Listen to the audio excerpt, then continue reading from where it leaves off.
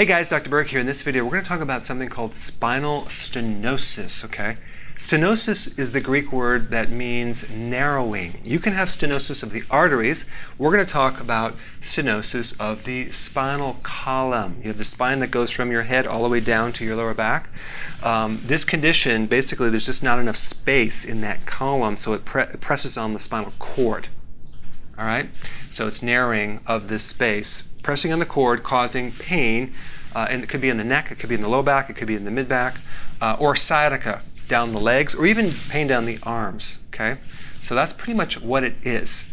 Now, what is the cause of this, okay? If you look it up, it'll say the cause is age-related. You're just getting older.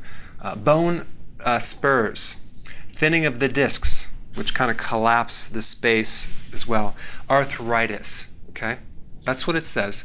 But what is the real underlying cause of this? Because a lot of people have this and they don't really know what to do about it other than surgery. Okay, so what is the actual cause of spinal stenosis, okay?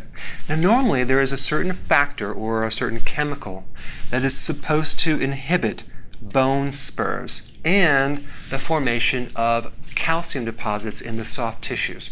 Normally there should not be an excess of calcium deposits in the ligaments around the spinal column.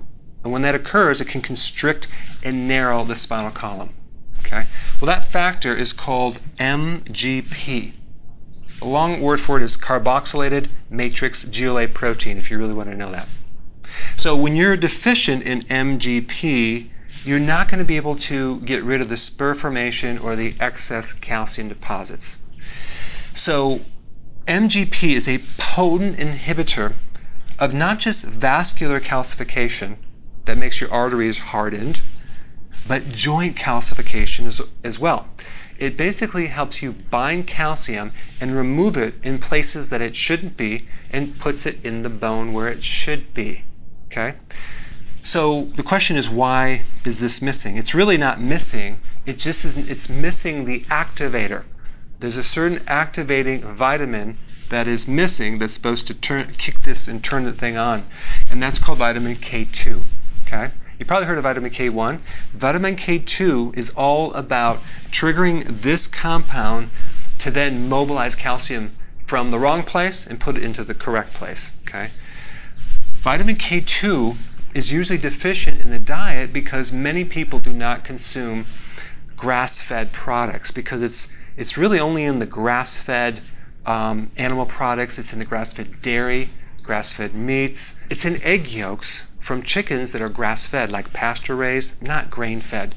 Any animal products that are fed grains, you're not going to see a lot of vitamin K2. So you definitely want to do the grass-fed. Now, if you're a vegetarian, you might want to consume something called natto, which is a fermented soy product, which you will see vitamin K2.